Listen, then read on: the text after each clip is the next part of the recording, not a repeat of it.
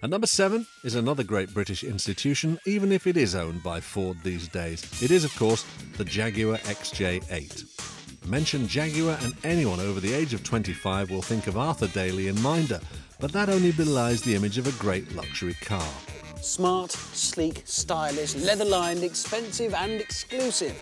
It's every inch the classic executive chariot.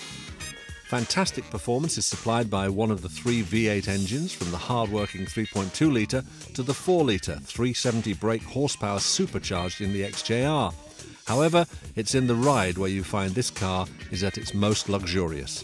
It smooths out windy bends and potholes on our British country back roads and has agile handling to complement its positive and responsive steering. But underneath this smart, civilised suit there lurks something more sinister.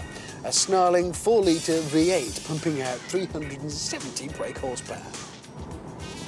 So that'll give you 0 to 60 in a nudges over 5 seconds and enough road-going attitude to satisfy even the most rabid of boy racers.